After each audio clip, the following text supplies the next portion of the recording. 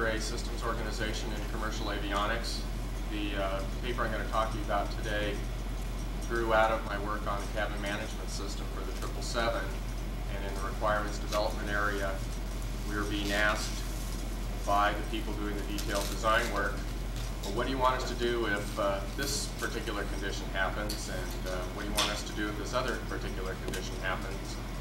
And what I found was, in the requirements, I was continually chasing the design, and I asked myself, is there a way that I can get ahead of the design in the area of dealing with anomalous or what-if conditions? And that's what I'd like to talk to you about today.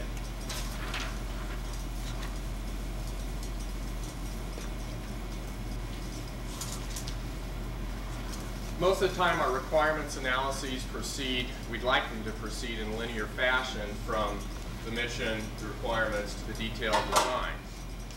What often happens is we end up having recursion because we forgot about certain conditions that are only discovered by the time you get to the detailed design area. And what that means is you end up with rework, which adds to expense.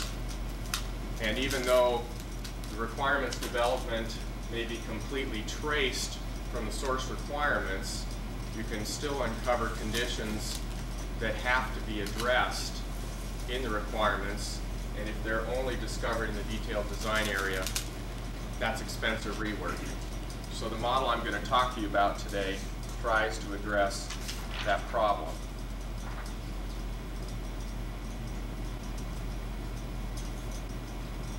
By the time you leave here today, I would like you to be able to do the following things. Be able to assess a requirements analysis as to its completeness in terms of anomalous conditions, what-if conditions. Be able to derive a minimum set of requirement antecedents, the conditions for the requirement, based on a definition of system modes and states, and to be able to apply the methodology to any requirements work you're doing right now.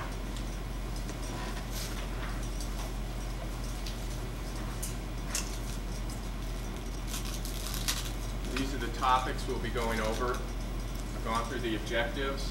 I'm going to get into the motivation a little bit more. Look at a description of different kinds of requirements.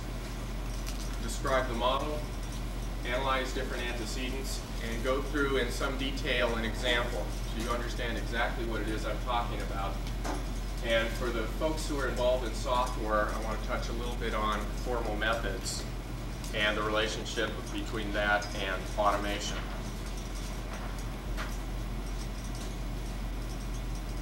First of all, some definitions.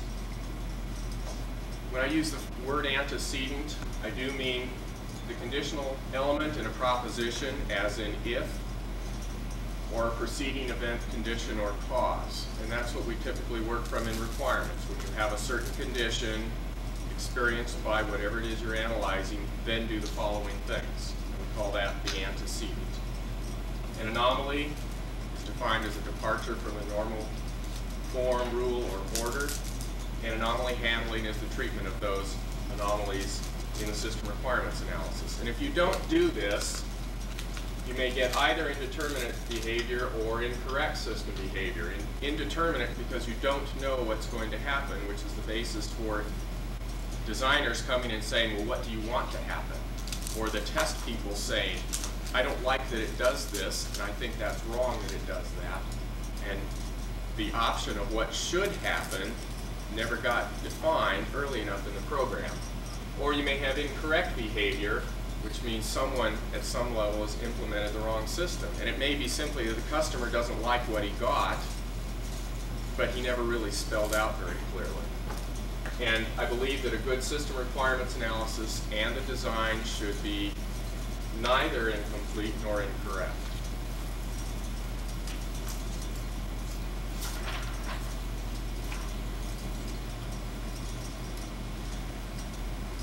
There's two ways you can look at the treatment of anomalies. You can say, well, we're going to allocate anomaly handling to Joe Smith, and he's going to take anomaly handling and deal with it for the whole system design.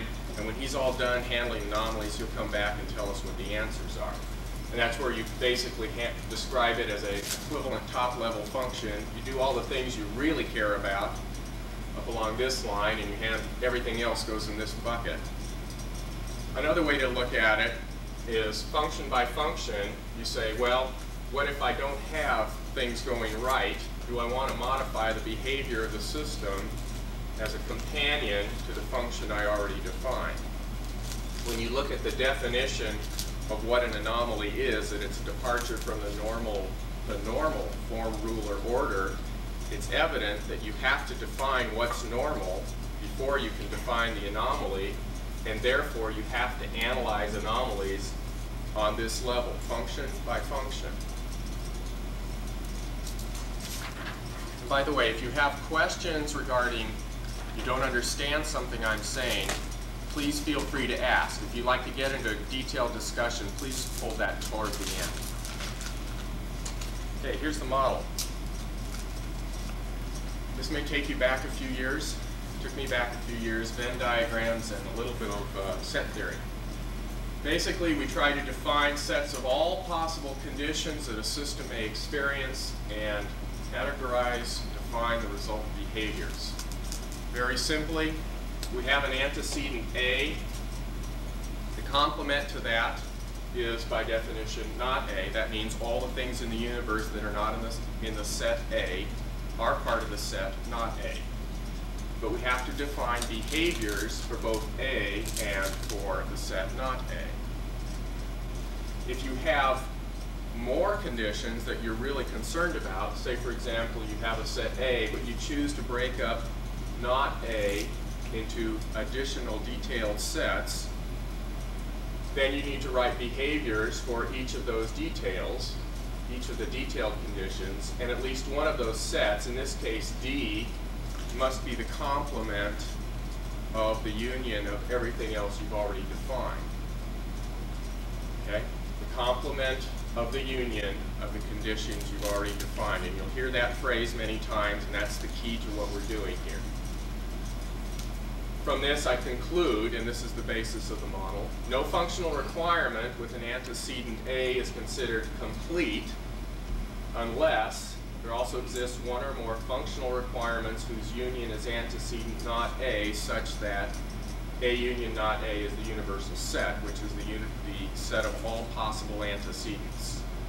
In a nutshell, this is what the model says, that in your requirements, for every condition, you must have also defined in the requirements one or more antecedents whose union is not A, such that A union not A is U. And therefore, then you know that you've covered all possible conditions for what the system may experience. And then with each of those sets of conditions, you have a prescribed behavior in the requirements.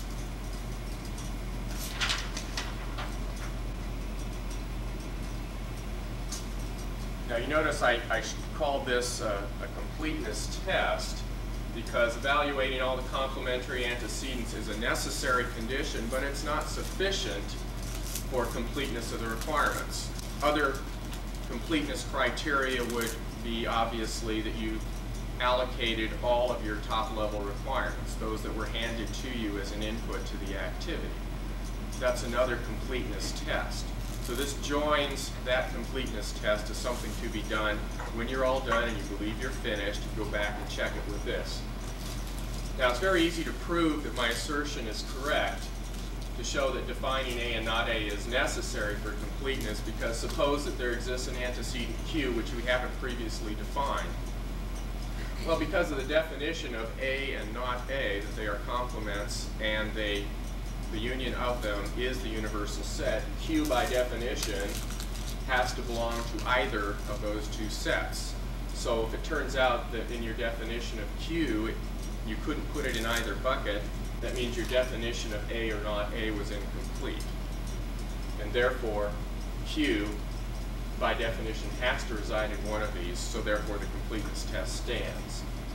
If you treat not A, that ensures that all the possible what-if conditions are explicitly treated in the system requirements analysis. In other words, one cannot come up with any additional what-if conditions that the system may experience because you've already captured it in either the set A or in the set not A. It also turns out that when you analyze all these conditions, you're really doing a superset of the failure mode and effects analysis, which is near and dear to some of our hearts, where you ask the question, what happens if something fails? We don't get into the question specifically of cause, we just try to deal with the condition of not A, something's not working the way we anticipated. And I've found you can also use this technique to define the system states to ensure that your system behavior is always allocated to exactly one state, from which you can get your minimum set of antecedents. So let me talk a little bit about system states for a moment. Those of you who work in software deal with this all of the time.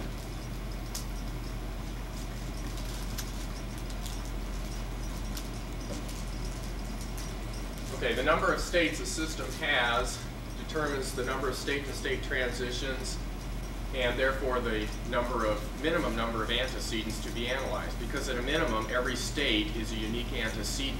There may be more antecedents derivable in that state, but as a minimum, your requirements analysis has to have at least one antecedent associated with each state. And to ensure completeness, one state has to be defined as the complement of the union of the other two. If you can remember that phrase, you're most of the way there in the definition of how to use this in a model. State transitions have to consider both directions of state change. So in this example of 3 states, we have 6 state transitions, state 1 to 3 and back, and so forth. You can derive that you have a total of 9 antecedents given 3 states, 6 transitions. And for the general condition of n states, the general expression is given by here. And that's a way to check whether your requirements analysis really has covered all the possible states and state transitions in your system.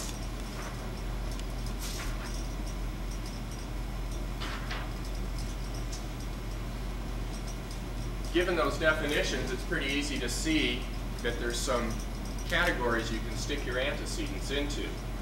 Those are the under what conditions. You can say they're either state conditions, which is while a certain condition is true, do the following behavior, or it's a state transition kind of condition, which is upon a change from one state to another state, do the following.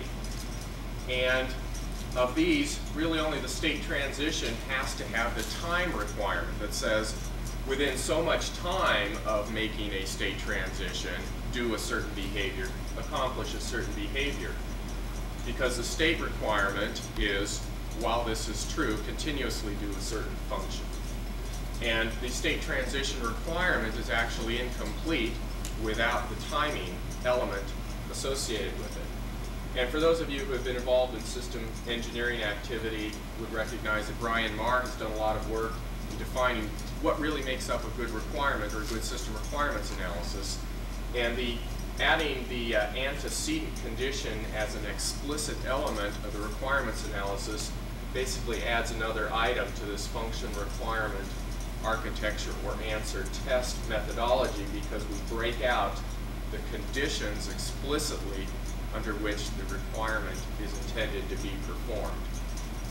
And if you've taken Phil Leedy's class on requirements analysis in cabin management system, you'll recognize under what conditions being associated with the what and the how well to constitute good requirements.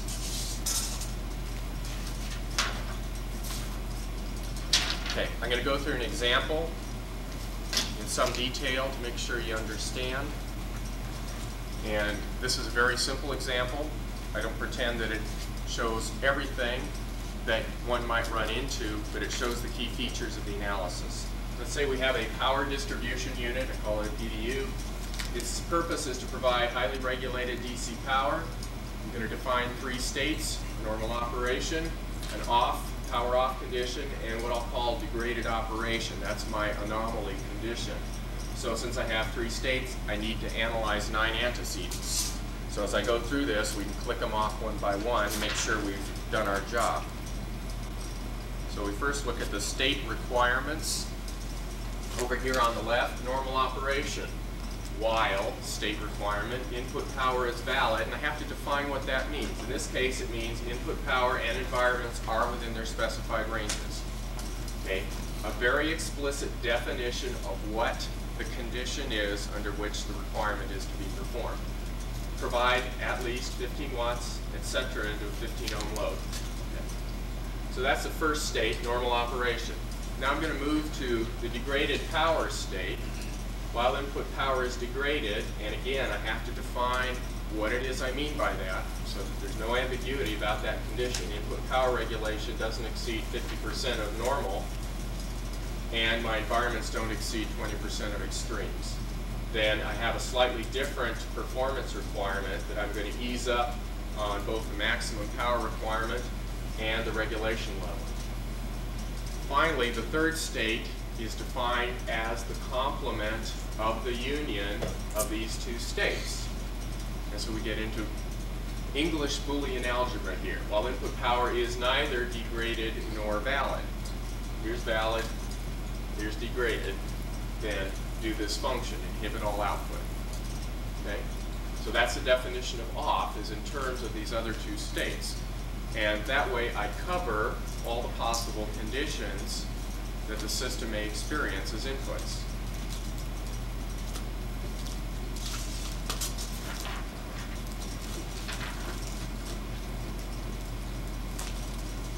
Okay, state transitions.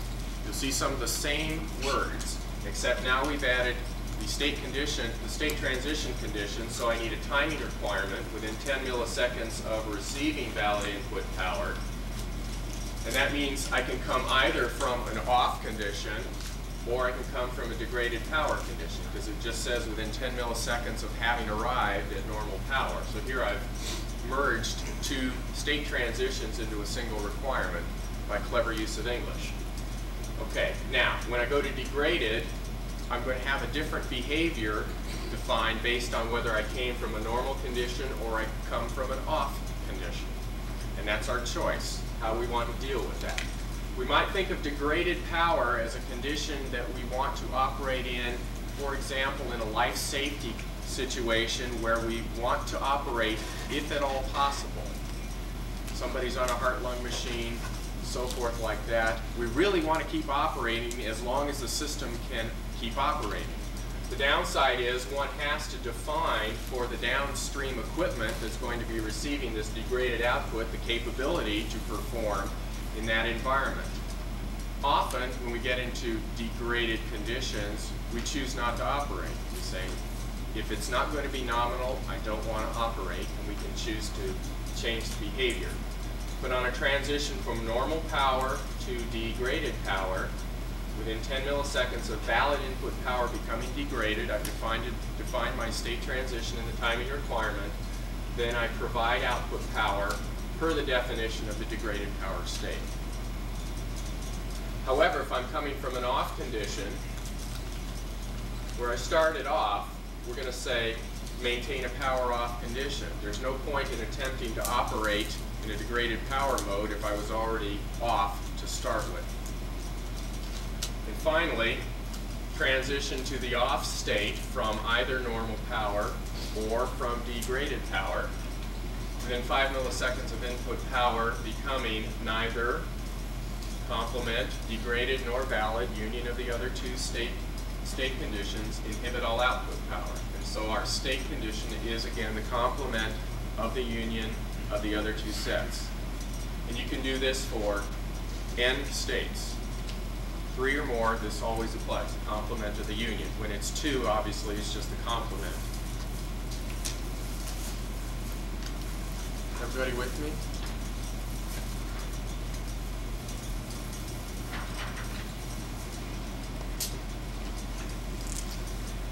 Okay, software formal methods. I really don't know exactly where we're at that in the Boeing company. I did a little research on this. Software formal methods, application of mathematics to software engineering. Typically, we do our software development in the mode of we do a design and then we have peer reviews to see whether that's a good design, satisfies the requirements, and so forth. Formal methods take a little bit more mathematical approach which means you need to be able to abstract the language into something that's testable in a more rigorous fashion. And the attempt in software formal methods is to at least augment and in fact replace the idea of peer review with a rigorous mathematical test of the software design. What that drives you to, unfortunately, is a formal specification language where you can couch your requirements in terms of elements of the language that can be manipulated syntactically by a tool or by hand, but nevertheless rigorously verified to the point of going more than simply a code review, looking at complements, looking at or conditions. And to do that, you need to break out the antecedents explicitly to say exactly what is the condition under which this function is to be performed, and what is the relationship of that condition with other functions that have been defined. So if you define a complement of a certain condition, one should be able to find the identical text somewhere else in the specification. And that's what you're trying to get to with a formal specification language. And I would refer you to this paper from last year's NCOSE proceedings. It has an example of that, something they're working on at Hughes Air in Canada. What this does for you, however, it facilitates automation, because now, having written the formal specification language, one can ask the tool that you developed to go through and check, do I have universal sets on associated functions where I've defined one set of conditions as a complement of the other. You also need to use standard terms so that you can figure out whether it's a state or a state transition, because if it's a state condition, you don't expect to find a timing requirement. But on a state transition, you would expect to find a timing requirement. Again, if we can standardize the language in something like a formal specification language, then we can develop a tool to do this automatically. And I think it would ease the pain and agony we go through in trying to verify that our requirements are correct.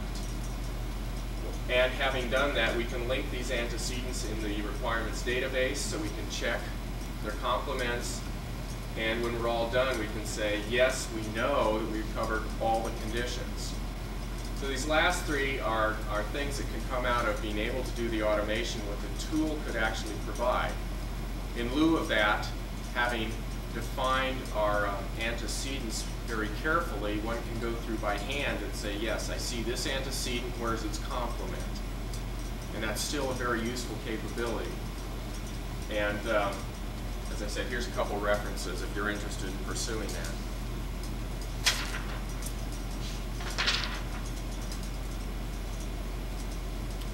Obviously, when you get this far, you'd like to be able to check, gee, does the system behave the way I want it to, even before I get it fielded? And that's where the issue of simulation comes in. You'd like to be able to make a simulation model, be able to plug in any conditions in the universe, and be able to predict ahead of time, I know what the output's going to be, and then check it and say, that output is what I expected.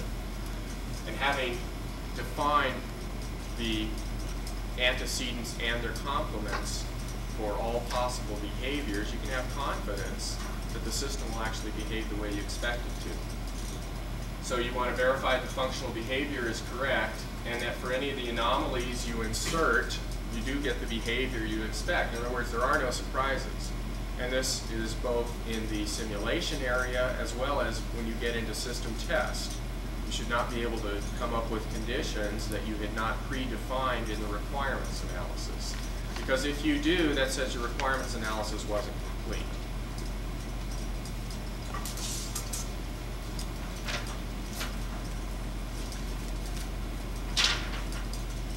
Okay, summary. The set theory model provides what I think is a very simple method to treat anomalies. It helps you define them and gives you aid in prescribing the behaviors. Treatment of the complete set of requirement antecedents does ensure that the behavior of the system is fully deterministic. You know what the system is going to do under any possible set of conditions. And that's very important when we're dealing with very complex systems, and especially systems that impact safety. Airplanes are an example. We really want to know what the airplane is doing at all times. The method can be applied in any system requirements analyst, by any system requirements analyst at whatever level of analysis you're doing. I began using this technique when we were about 3 layers down in the detailed design area and cabin management system. We were writing requirements in terms of messages and contents and so forth.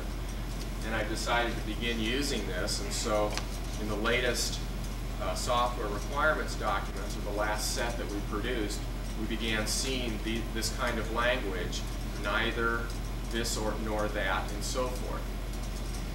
I'm not sure the software people appreciated what I was doing to them, but that's where we ended up. The benefits of doing this analysis this way is that at any level of description, whether you do it at the mission analysis, the system requirements, or even at the detailed design level, when you write the requirements that way, you know that the requirements are complete in terms of the behavior of the system you're defining. You can measure the completeness by asking, are all the antecedents defined? And the way to check that is, do you have complements?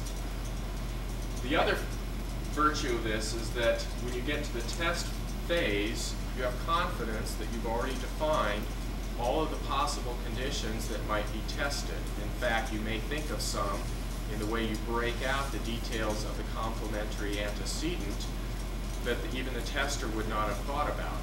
But you can have confidence that the tester is not going to come up with any new conditions that had not been previously thought about. I think if you get into formal specification language, you can actually automate this and use it for both verifying the system requirements analysis and the performance simulation. And the other thing about this technique is it supports the failure mode defects analysis by upfront documenting the system behaviors to different what-if conditions. And next week at the second seminar, we'll be getting into this a lot more.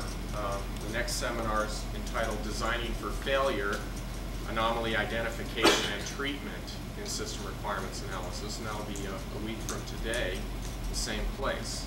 And we'll get into the complement of this one, whereas this is a test for completeness at the end, a necessary condition. We'll be getting into sufficiency conditions for ensuring the completeness of the requirements analysis in terms of what-if conditions. So that's a presentation for today. I'd be happy to entertain questions. Phil?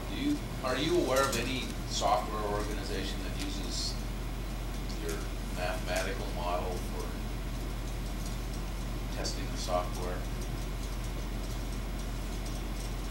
We do peer reviews here, but I am not aware.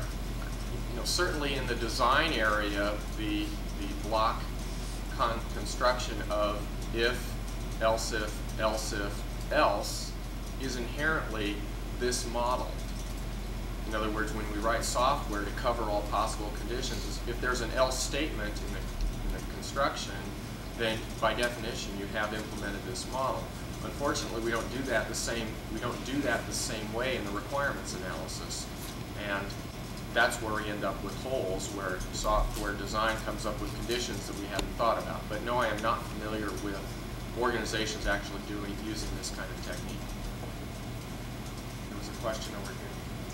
There was a formula you showed earlier, summation of states, I believe, is annexed to the number of tests in the form. Can you show that again, please? Sure.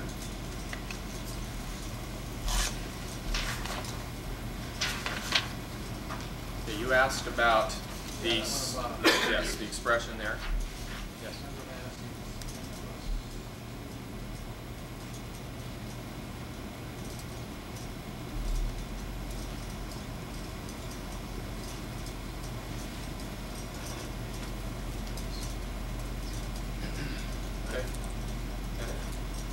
Phil? I'm going to ask a hypothetical question, and it's relative to the example you gave where you're turning a power device on. Okay. In an airplane, you're always concerned about surge control, and you're going to make a requirement saying that as you go from off to on, you're going to constrain through software the rate at which the current goes up, or the rate at which the voltage goes up. So you're going to have a transition of gosh knows how many end states as you make that transition. How do you deal with something like that? If it's important, the question is, let me see if I can restate the question. If you have a situation where you're going through many, many intermediate states to get to a final state, That's right. how do you manage the requirements analysis through so many states? That's right. Because N may be 100. It might be, if you choose, I guess if you choose to define your system states that way. Now it may be that you don't choose to define those as system states and you say, the only thing I'm going to recognize is going from off to on and the prescribed manner for going from off to on, but in that transition period, no other behaviors are allowed except going from off to on. Formally, if you've defined 100 states, then by golly, you've got to define all the interactions of those 100 states. But it's obviously physically impossible to, if let's say I've broken up that from state 1 to state 100, you physically cannot go from state 2 to state 99. Right. Okay, so that most of those become invalid transitions. But if you're going to define those states with those unique antecedents, and that's the key, if it truly is a unique antecedent, then you have to define a consequence. Because if you don't, then the system behavior is, well, I don't know what to do under this condition because he didn't tell me. So if we truly need to define that many states, then we truly need to define that many behaviors to go along with those states and those state transitions. Did I answer your question? It's a challenging question. Yes, and you know, with software, if it can happen, it probably will. And if you're going to have software controlled surge protection where you're incrementing something, ding, ding, ding, ding, you know, you could have a single point anomaly, which was going to be a transition from one state, which is not sequential. Okay. And it has to be dealt with on an anomaly condition kind of situation. So it looks to me like under that kind of a severe condition, N would be 100. So yeah, it becomes a real problem. But yes, it does give you a theoretical approach. This gives you a technique for being able to handle it. And you may say, well, the only thing I need to worry about was the preceding state N minus 1. And if it was, then I have a valid behavior. If it's not, then I always define where to go from that. And that's something to deal with in the design. And as I said, one can use this technique not just for system requirements analysis, but at the design level to make sure you're actually covering all the conditions that the system may experience. And your system in this case may be one box with software in it. And you're dealing with that set of interfaces. That's a good question. Are there other questions? Sir? Yeah, let's say I just got a kind of an outline of some requirements from the customer. And so then I did this kind of analysis where I figured out every possible state and I put requirements. Would it still be readable, like I could take it back to the customer and show it to him and he'd be able to understand? Or does it become kind of filled with a lot of verbiage that would be hard to read? I think the customer, because they're not used to seeing requirements written this way, might be surprised, but if he can read a sentence that says, when such and such is neither this nor that, I think it's eminently readable. That's what we are doing right now on the phased array antenna program. Our requirements are being written this way. And I haven't had complaints that it's unreadable. I have had comments like, I've never seen requirements written this way. But it hasn't been said that they're unreadable. I think they would be surprised. The other thing that your customer would find out was that you had identified conditions that the customer cared about that they failed to define the behavior they wanted.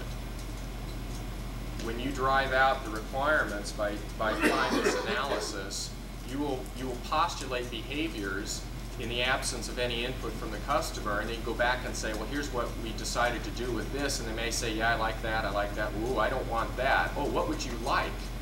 because that one wasn't defined in their requirements to you.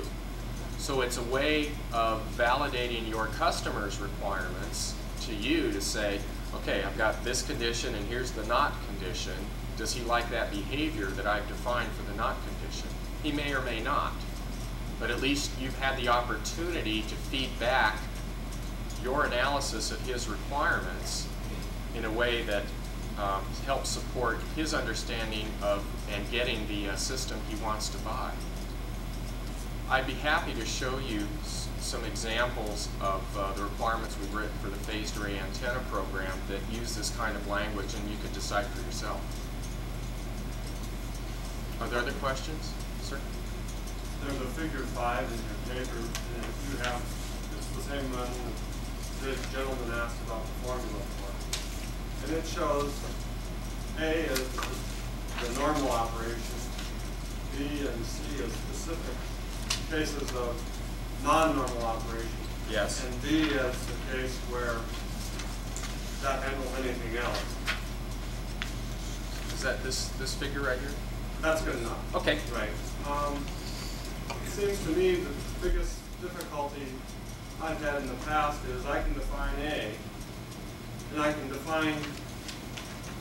defined B and C, and then I give a general case, okay, if neither of those cases, none of those three cases are happening, do this. Mm-hmm. That would be D. That would be D. Yes. And then someone comes up with a specific case that's not A, not B, not C, and is a subset of D. Right. That has an action that I overlooked. I really do want a specific thing to occur. How does this method handle that?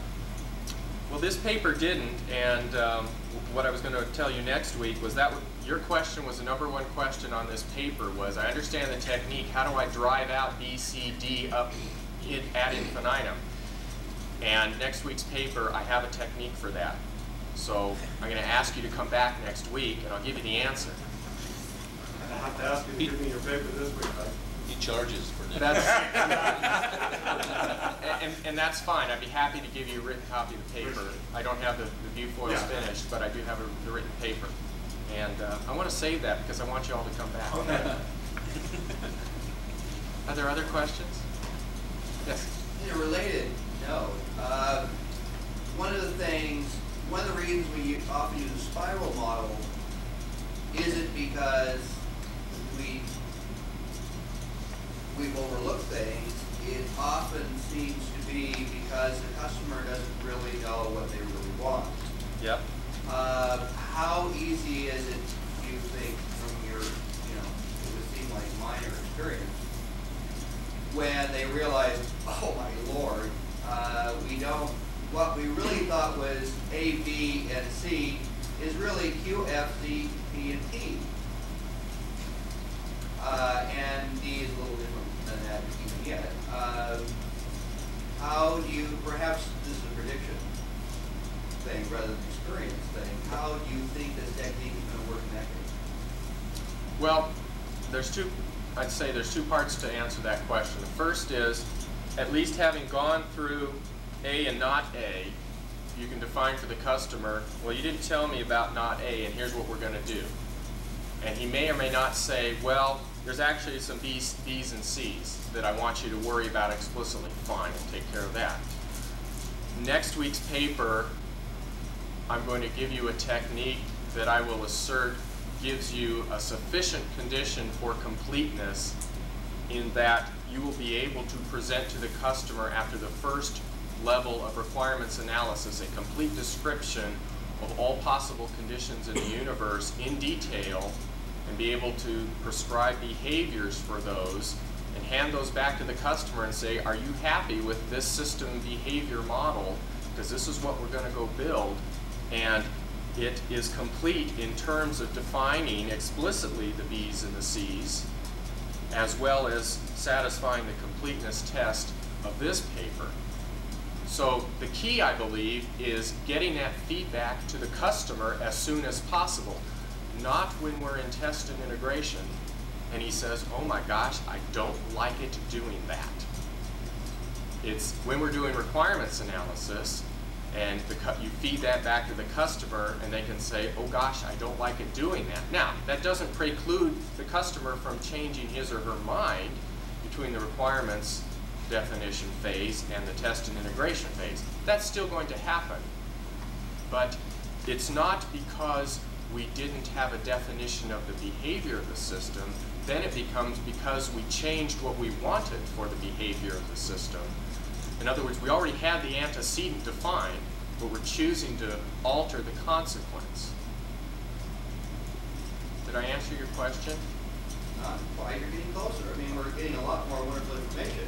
Okay. It seems that the customer changes their mind about what the system is as we say, go into a preliminary test or something like that, or we're chatting with them and saying, well, we've analyzed this and this is what it's going to do. Mm-hmm. And they say, well, we learned something. Fire systems have told us, well, we can't ever let this happen. Mm-hmm. So you're going to have to change this. And we see this all the time. So I guess part of the question would be then, you no longer have A, B, and C, and you have P, Q, and X, and Z, and D gets smaller, and if you get there's major, a lot of the systems. I know, many done that. Things have changed as they've learned that, you often hear, oh, is that what we asked for? Well, that's not what we want. Yes, right. I understand that. And anytime you change the A's and you change the system requirements, you have to go back through this activity again and say what gets modified. And this doesn't protect you from that. Right. Yeah. This says I can get a complete description of the system behavior based on the requirements I've been handed, and I guess I'm asserting that the sooner you feed back the prescribed system behavior to the customer in a complete fashion, the more likely it is you will early on get agreement or I don't like that kind of response. And that certainly doesn't preclude a new person coming in who wants something different, or when they finally understand it a year later, what it is you're going to do, they say they don't like it. Those are human kinds of things, and this model doesn't really address that explicitly. It does say, well, if you get a change in requirements, you need to go back through this process and see if anything else changed. And you're right, you may end up with P's and Q's and R's and all that, and I guess you just have to go back through this process. Well, I guess I was wondering, from your experience, has it made it easier to do that? Or is it, no, it just is a nice way of explicitly showing what it is that the customers asked for?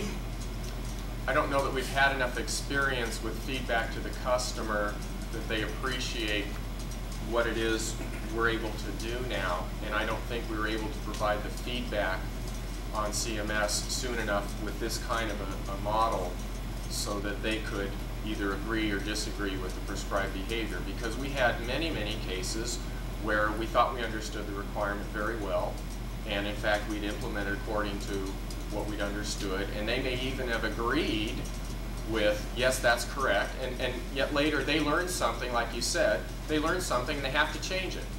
And that's life. Our tools, our methods have to be able to accommodate change. I kind of respond to that. I'm familiar with some similar types of tools where they have led themselves to formal specification methods. And I've seen cases where having a formal specification method allows you to simulate and construct a model early. And you can't take it back to the customer, demonstrate it graphically using a computer model, and get responses further without had you gone further down your design. And that kind of leads to my other question.